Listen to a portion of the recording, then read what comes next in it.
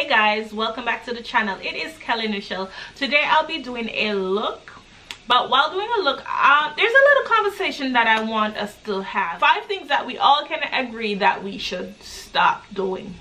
Now let's get into this look. There are a lot of things that could be added to this list, but I just decided to keep this list at a minimum of 5. And that primer is the Makeup Revolution primer. I really do like it. The first thing I'm gonna say that we all should stop doing will be somewhat kind of controversial, but I believe that we all should stop doing this, and that is touching pregnant women's belly.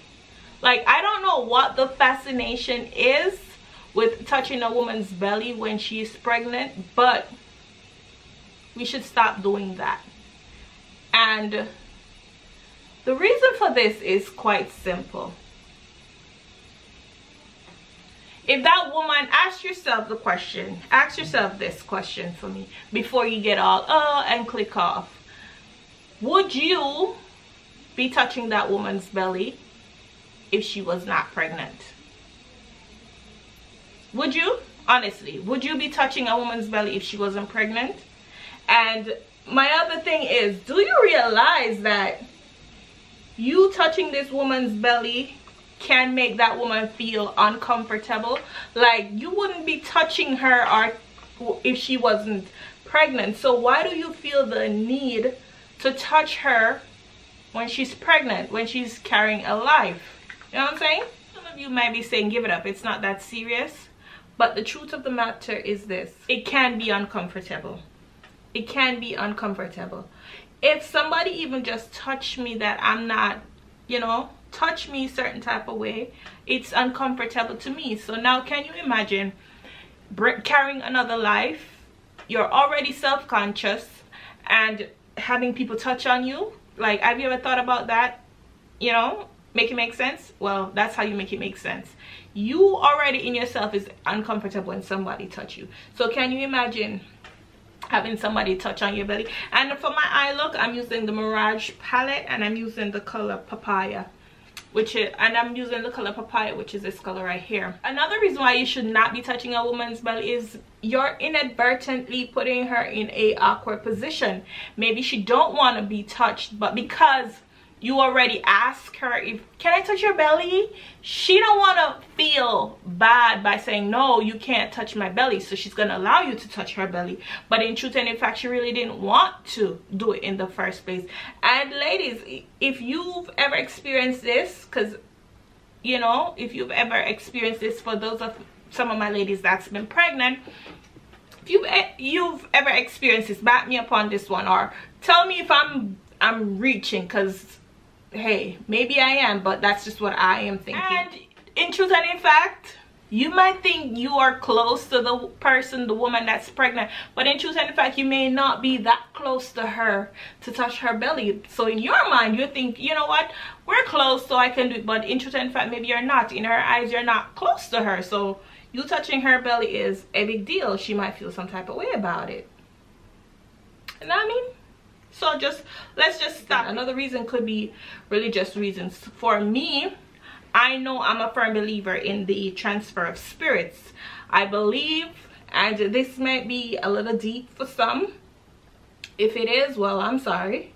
Well, actually, I'm not, you know, but I believe that when you touch somebody, you transfer spirits to them. You know what I mean? Now, I don't know what kind of spirit you have going around with you. You touching somebody's belly, you know what I mean, passing that on, that spirit to the child. So for religious reasons, you don't know, so stop doing it. We can all agree that we're gonna stop touching pregnant women's belly, guys. So what I did so far with the eyes, I put down Papaya up here, and then I went in back with my concealer to just clean it up, because I don't want too much. I just want a pop of color just right up there. And then I'm gonna go in back with this, my concealer, and just lay down back a base, my eye, pin it in just like that. So just a little pop of color up top, nothing dramatic or drastic.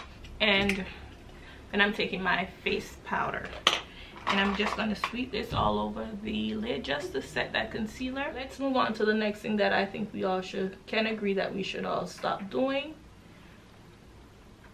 And that is trying to turn acquaintances into friends. Me saying this is because I myself find myself falling into that trap sometimes. You know, you try to turn acquaintances into friends, and we should stop doing that. Not everybody has to be a friend, and we should all realize that it's quite fine to have people remain as acquaintances. What's wrong with that? Why does everybody have to fall under the title of friend? Not everybody's a friend. Not everybody's meant to be a friend. Some people is just meant to be an acquaintance, and what is wrong with that? There's nothing wrong with being an acquaintance. And because of this, because we try so hard to turn everybody into a friend, why a lot of friendships don't last. You have these 5-minute friendship that don't last. You know why? Because we tried our hardest to turn acquaintances into friends. Now, this is not me saying that you can't have a acquaintance that became a friend, because that would be a lie. You know what I mean? That would be a bold-faced lie. But what I am saying to us is that stop trying to turn everybody into a friend. Some people, they're better off as acquaintances, and that's the God honest truth. We're always trying to turn somebody into a friend when they should remain an acquaintance. And when our friendships, they fail, we try to, oh my God, I don't know what happened. We were such good friends. I really don't know what happened, why we fall out or whatever. Girl, stop lying to yourself, because you're not lying to nobody but yourself. You know well that person was never a friend in the first place. That person was just an acquaintance who you tried to force friendship on. Like, why can't we just be okay with people being friends? Why can't we just be okay in meeting people where they're at, instead of trying to, you know, change them or turn them into something they're not? And as I said, this is not me saying that acquaintances can't turn friends, because I have acquaintances that are my friends, that turned friends, that are my bona fide friends, that if I ever find myself in a position, I'm like, yo, XYZ, that person is there quicker than anything else. You know what I mean? So that's not me saying that acquaintances can't become friends, but stop trying to turn every acquaintance into a friend. That's what I'm saying. The next thing I think we can all agree to stop assuming is that everybody that lives with their parent is a freeloader, or they don't have any responsibility. I see this a lot, and I don't understand why. And we chastise people for living home with their parents, where I personally think it's one of the smartest things to do, because one, it allows whomever that's still living home give themselves time to get their finances in hand.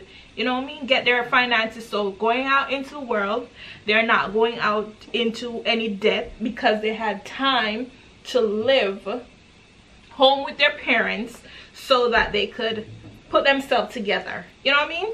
Put themselves together to be in a better financial position, opposed to leaving high school or leaving college not fully established, not, you know, not having everything together. And this is not me saying you're gonna have everything together, but this is just simply me saying, give people grace, give people time to get themselves together, and stop assuming because I live home with my mom, or I live home with my dad, or I live with my aunt, that I'm a freeloader, that I don't have any responsibility. Maybe I'm living home. When I say me, because everyone knows I live by myself, I live with my husband, but maybe the individual that is living home with the parent is genuinely staying home to make sure that everything is okay, to assist with the bills. It's not that they can't afford to live on their own, but financially speaking, as it relates to maybe the parent or the whatever the family dynamic is, that person know their family dynamic. So stop assuming that people that live home with their parents, oh, they have no ambition or they can't. I bet a lot of y'all wish y'all lived with your mama now during this whole pandemic and everything. I bet y'all wish you could still go home to split them bills, right?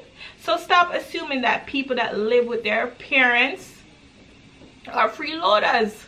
You don't know if they're planning, they're working together to accomplish a goal. You don't know. You're not into people's lives. So stop inserting yourself and trying to belittle people. And that's the thing, you know, we all feel like, oh, going on our own, it's the thing to do, you know. It's, oh, we all should get out of the house and by a certain age, and you know, and parents that be pushing their kids out of the house, y'all need to stop doing stuff like that. You know what I mean? Give your child time to put themselves together and get everything together, so that once they're out, they're out. You know what I mean? They're not out and thinking about coming back in, because you know what? They weren't prepared for what's really out there. But I really want us to stop assuming that people that live home, they're freeloaders, because I know people that live home with their parents and they're not freeloaders. They're some of the most responsible people I've ever come across. They're handling business, making sure the family is right. You know what I mean? Stop doing stuff like that. Stop assuming. Stop. Just mind your business, for want of a better word. Just mind your business, you know, and stop doing stuff like that. Stop assuming and stop inserting yourself in people's family life that you don't know nothing about, and talking crap about people, you know what I mean? Trying to make yourself feel better because you're living on your own and you know, I'm handling it. And in truth and in fact, some of y'all bills overdue. Some of y'all bills overdue, overdraft, accounts overdraft and all of that, but yet you're living on your own, but y'all want to put up this facade that, you know what, I'm doing it on my own. No, you're not. No, you're not. Some of y'all not. I'm not saying everybody, and this is not me trying to dump on anybody now. This is just me saying stop belittling people. Stop making people feel like they're, you know, they're doing something wrong by staying home. Some of you don't understand, it may be a cultural thing too, because some families, they don't leave the home until the child is married. The child don't leave the home until the child is married and certain things is in place. So y'all need to stop it and mind your business, and stop try to assume that everybody that lives home with their parents, they're freeloaders, because they're probably in a better position than you are, but you're out here minding their business.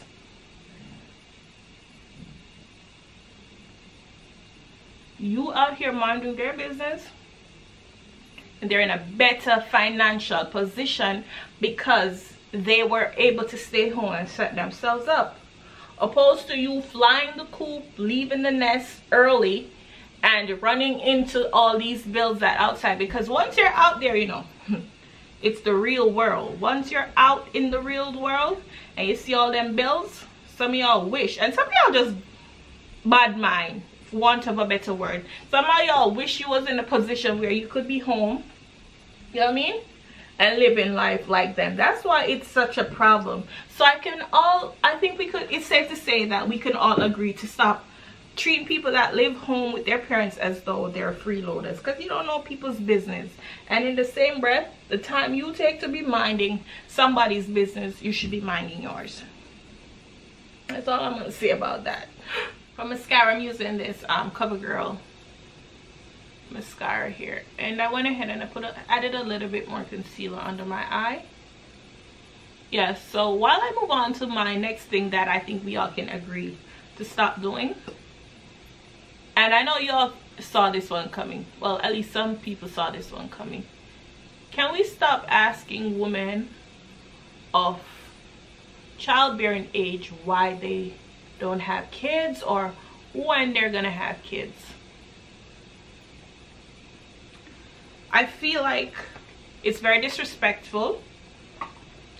You need to mind your business. You don't know what that person is going through. You know what I mean? Not everybody. Can we just say that not everybody wants children? Why do you assume you automatically assume that because a woman is of childbearing age is that she wants children? You don't know if she don't want children. You don't know if her partner wants children. You don't know if they agreed that they don't want children. You don't know if she can't have children. You ever thought about that? And you asking that, how offensive it can be?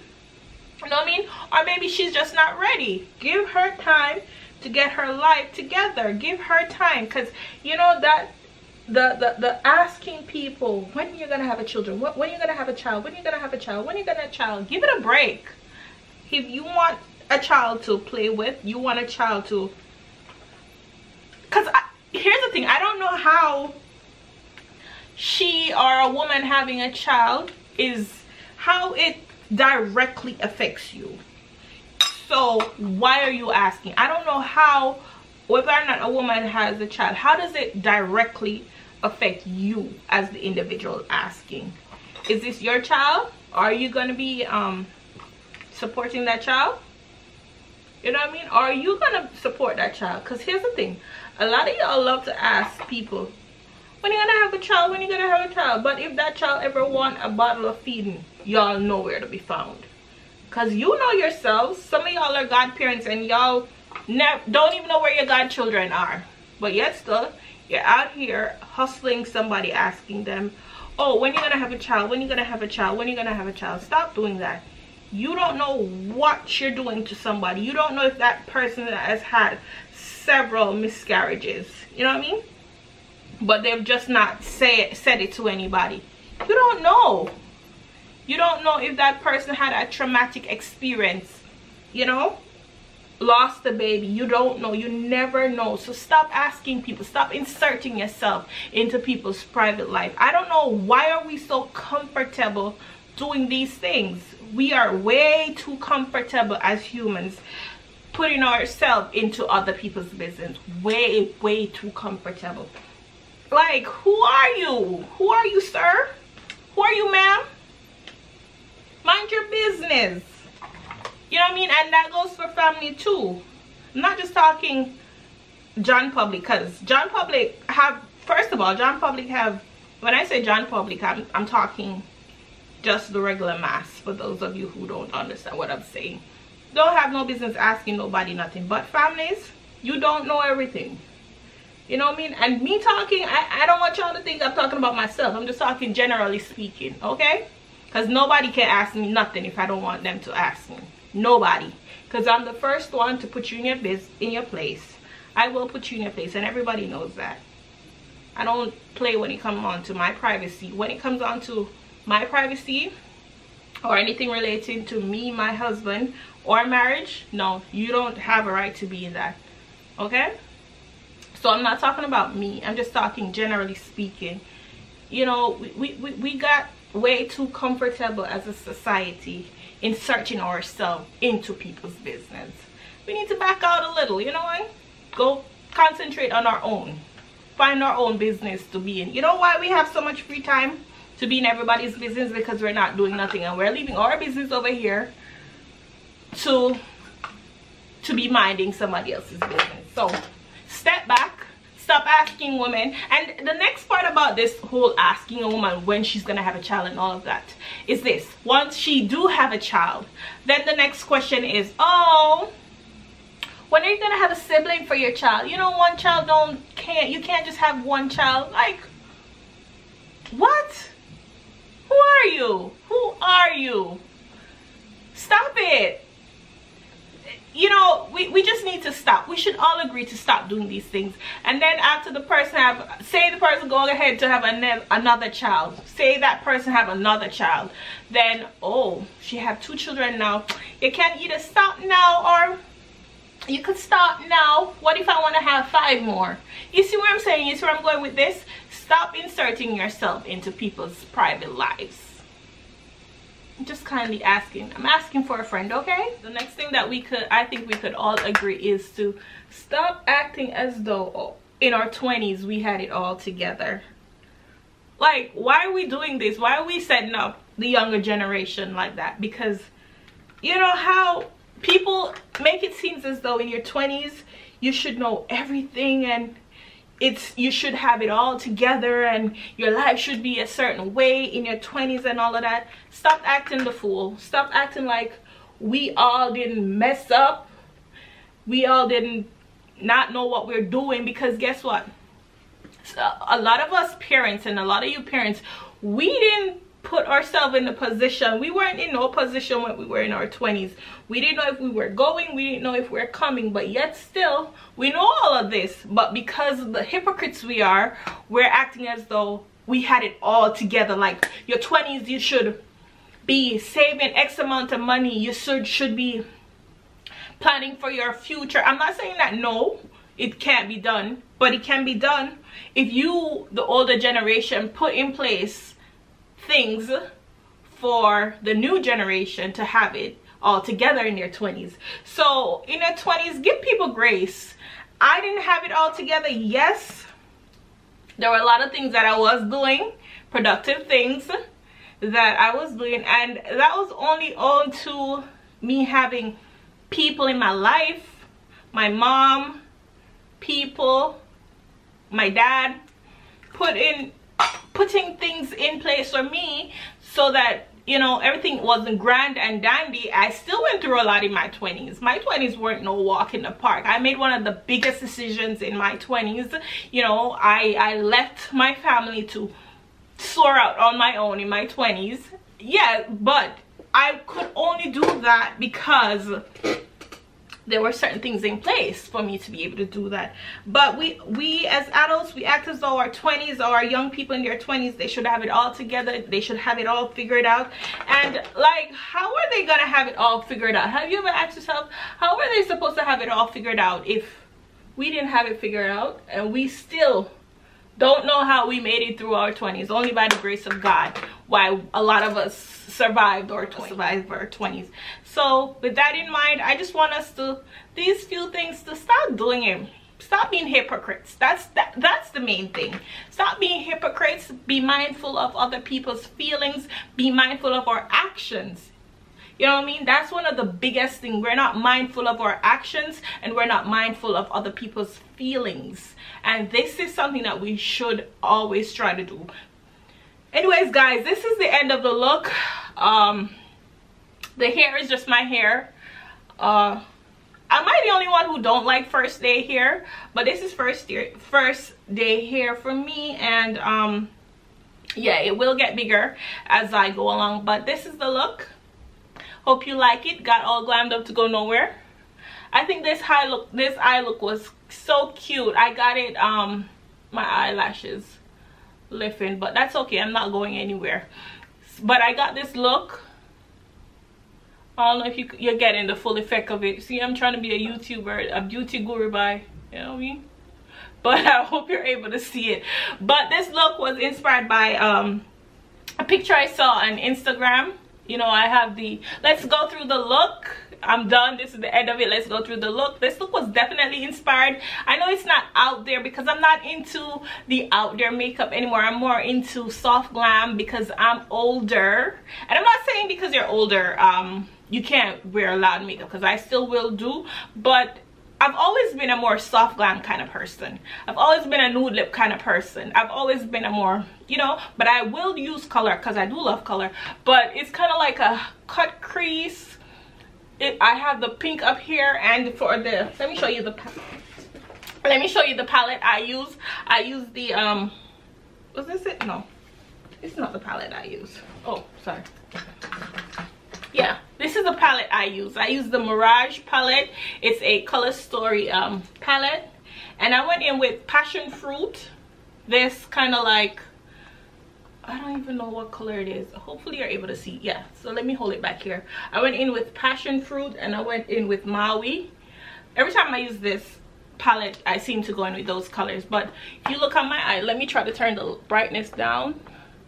if you look, you could see I have a little color here, then a negative space here, and then I used it for the wing and I ran it onto my waterline. But I'm hoping you were able to see the look, because now I turned the light down. I realized, you know, maybe I should have turned the light down a little. But yeah, this is the look. I hope you guys like it. I think it's cute. And thank you for stopping by. I hope your day is as wonderful as you are, and please don't forget to like, share, comment, and subscribe. Check out my other videos.